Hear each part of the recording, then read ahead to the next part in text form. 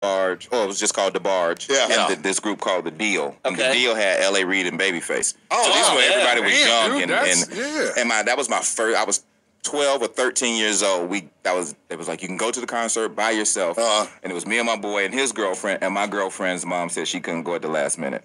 So I'm sitting there as a third wheel, and I'm watching Debarge, and I'm watching Love Me in a Special Way. One more can I say, love me now, in the beat of the rhythm of the night. I'm watching all this stuff, and I'm like, this is the worst time ever. And had I known, I could have stood up at 13 and said, hey, I'm going to be with your daughter in like 30 years. That would have made me feel better. When you met her, did you know that her dad was El Debarge, or was the other way around? Well, the conversation was kind of like this.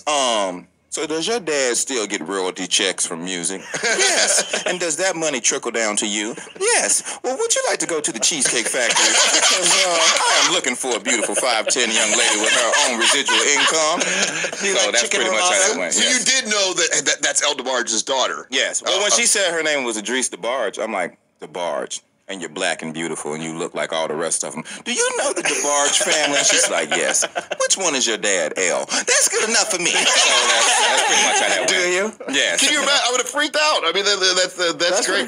Where'd you meet her? Did you meet her like just? She put me in my first movie, bro. She was working for a company called I don't know. She was working for Tracy Edmonds. I forgot the name of their company. Okay, yeah. But we did this movie, Who's Your Caddy? It was Big Boy and Faison Love and all those people. And that company cast me. And that's how I met her. She was a producer for that company. Very cool.